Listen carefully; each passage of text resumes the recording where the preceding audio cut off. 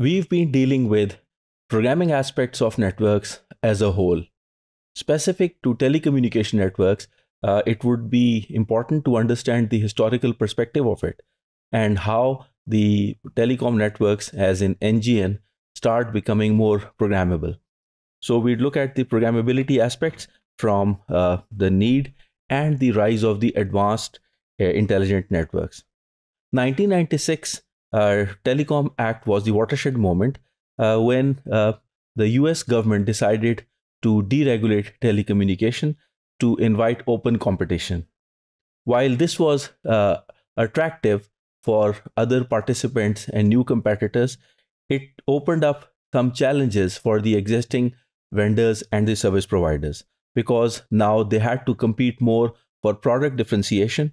The level of granularity and sophistication which was expected was on ever increasing rise. The flexibility from the user perspective had to be provisioned, and most of all, the speed of deployment and service provisioning was a concern. This is a quick timeline starting from early 60s to late 90s.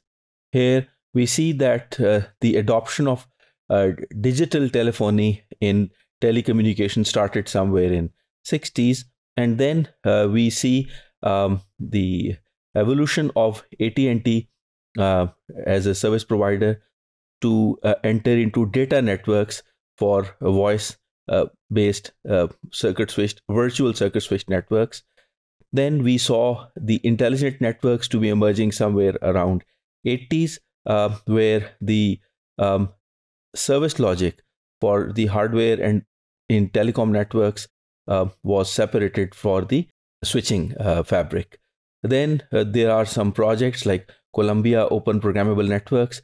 This became a precursor to X-Bind that became almost a standard.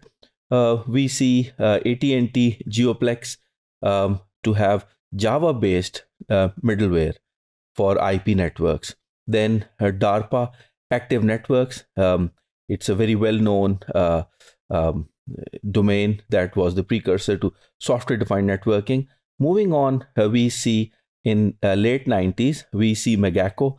That is almost a de facto standard for gateway control architecture. It was jointly proposed by the Telecom Union and the Internet Engineering Task Force.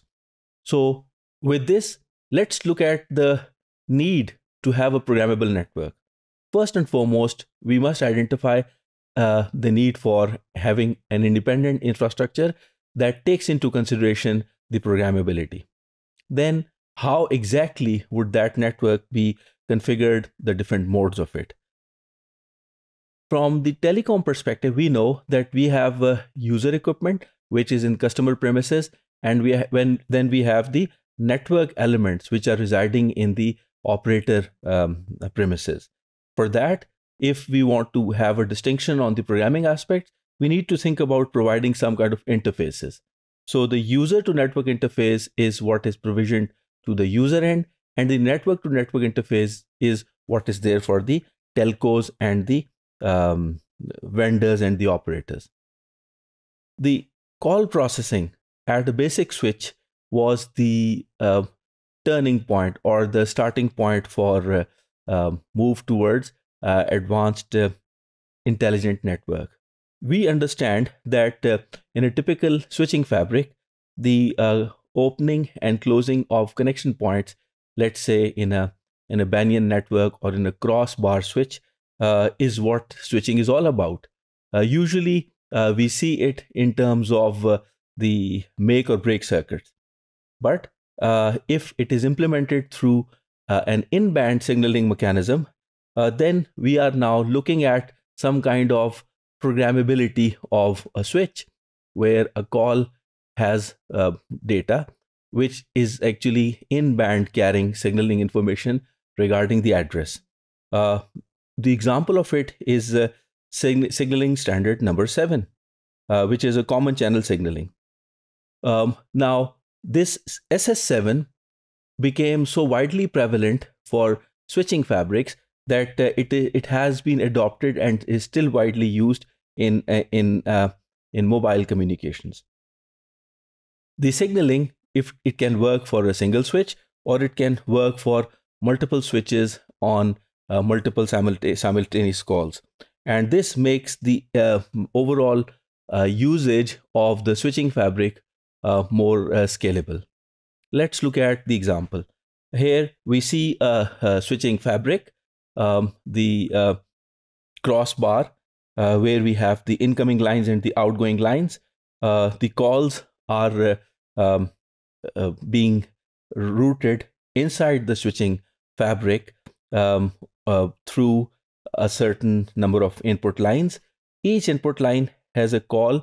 So this particular call is carrying the signaling information as well. So this signaling information is passed to a central entity like a microprocessor that processes the intelligence within these in-band signals. And depending upon that, is sending out signals to each of these nodal elements to either cross or to bar, that is to disconnect or to connect. Now this intelligent switching is good if it is in band, but if we have an out of band signaling mechanism like SS7, it can certainly improve the overall efficiency of the system. Now this is what we have had in the beginning.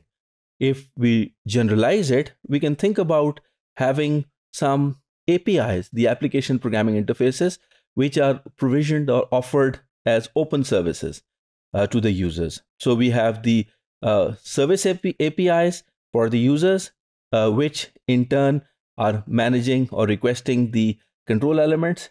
Control elements are switches or the routers, which in turn are connected to the forwarding elements using the network to network interface. So the controlling elements are the call processing intelligence entity, which in turn configure the forwarding elements. Now this might be appearing as something which is quite familiar because this is the precursor of the software defined networking. Now let's look at a typical PSTN exchange. A PSTN exchange actually takes calls from the users and directs them to appropriate destinations or to another exchange. Here, if we break down a PSTN exchange, we can think about the intelligence part, that is the service control point, which is the intelligence part. Then the service switching points or the switching fabric or the crossbar network.